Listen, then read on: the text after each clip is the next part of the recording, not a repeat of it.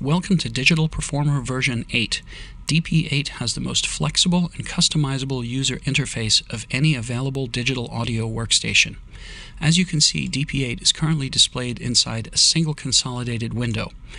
I can use these tabs to switch between the mixing board and other major edit windows inside the program. I can further customize this consolidated window.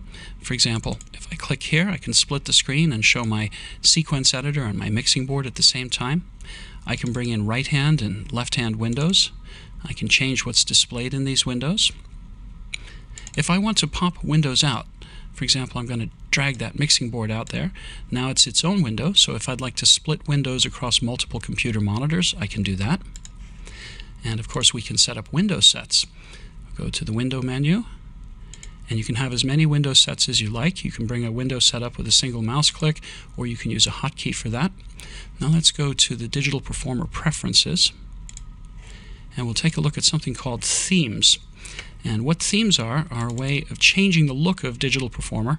This is a nice dark look. Perhaps you'd like to use DP on stage and you don't want a big bright light coming off of your computer screen. Let's check out a couple more of these themes.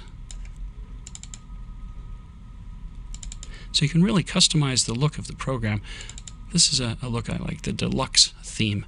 And as you notice, the control panel is part of the consolidated window, but we have choices about that as well. First of all, we can hide or show different elements of that control panel. You see, I can decide if I want to show my tools or my shortcut buttons, for example. And if I want, I can just pop that control panel out so it's its own window. And there you have it. That's DP8, the most flexible and customizable user interface of any available DAW.